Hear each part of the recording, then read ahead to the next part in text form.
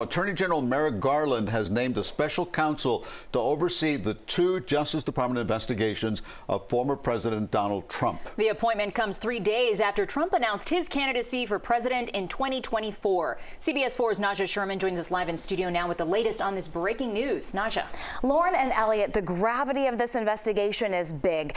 Garland announced today that John Jack Smith will be the special counsel, and he'll decide whether Trump will face charges. Smith will begin immediately to oversee the probes, both the January 6th insurrection investigation and the alleged unlawful retention of national defense information at former President Trump's Mar-a-Lago estate. Smith is currently the chief prosecutor for the special counsel investigating war crimes in Kosovo. He has experience in both high-level political investigations and international criminal investigations. Today, Garland had this to say about the investigation.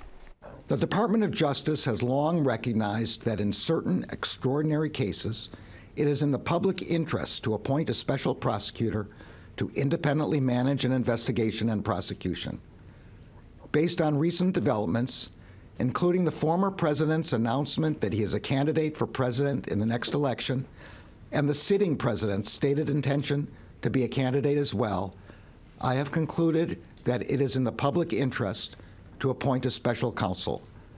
Such an appointment underscores the department's commitment to both independence and accountability in particularly sensitive matters.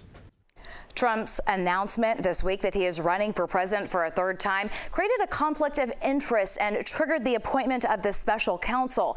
Trump has sought to paint the investigation as politically motivated. Today, a Trump spokesperson called this a, quote, totally expected political stunt. Naja Sherman, CBS 4 News.